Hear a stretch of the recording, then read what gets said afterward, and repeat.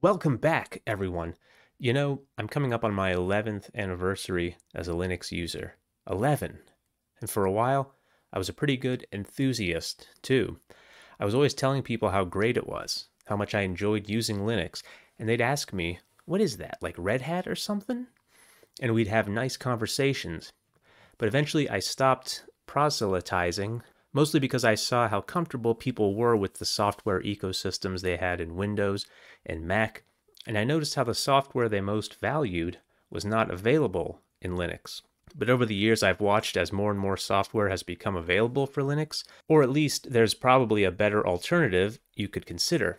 If you like Photoshop, there's GIMP. If you're a digital artist, there's Krita. If you're a video editor, Kdenlive reminds me of the old Final Cut Pro before they changed the interface. If you're a writer, Emacs. Also, most of the software people are using these days is not on their desktop, but in the cloud. And you can access it with pretty much any web browser. So what I'm saying is there's never been a better time to try Linux. Here's the story of how I went from slacker to hacker. It was in my college days, and I was writing a story for my creative writing class. I tried to open my Apple Pages document on another computer, and it didn't open. There was a mismatch in the version numbers. I was locked out of my own work. How did this happen to me? I vowed that I would find a better way. I started writing documents in plain text editors instead of fancy word processor apps. What do you call it, a computer? No, I mean a word processor. Then it dawned on me, like a light bulb burning in my brain, if all I needed was a plain text editor to do my most important work, then why did I need a fancy MacBook? Couldn't I get by with less? Is less actually more? You could call it digital minimalism. So I started watching YouTube videos about Linux. I tried installing Ubuntu on my MacBook. Didn't get very far, but then I got myself a Lenovo Thinkpad and I was all squared away.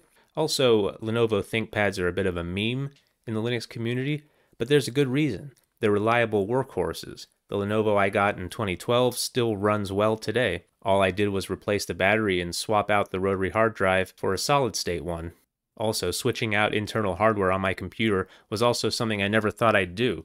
Using MacBooks taught me that you just don't do those things. Your best option is to go and sit at the Genius Bar and try to get something fixed, and if that doesn't work, buy a new one. Not that there's anything wrong with that. Here's what I like about Linux, though. Linux provides you with a free operating system through various distributions that have their pros and cons. So you can download it for free and modify it freely.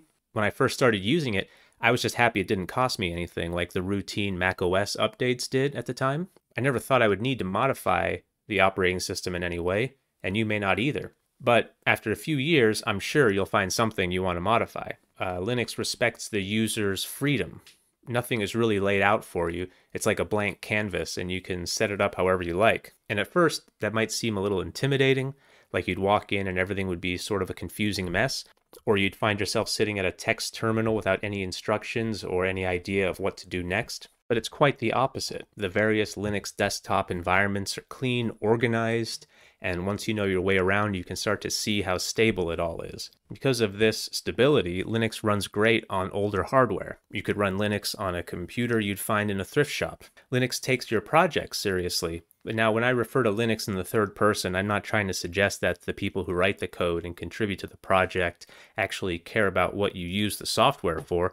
But that's the point. If your daily tasks are important and you just want to get to work as quickly as possible without a lot of friction, so you can just start using your brain, Linux stays out of your way. You won't be prompted to sign into iCloud every day with no obvious way of getting the computer to stop asking you. You won't be prompted to log into additional cloud services just to be able to access your files and applications. If you value consistency and performance, user experience, and more freedom in how you work, you should consider getting yourself a used Lenovo ThinkPad today, watch a video on how to install a Linux distro with a jump drive, and start making your dreams come true. But that's it. Thanks for watching, everybody. I'm going to leave this video approximately right here. Subscribe if you want to see more.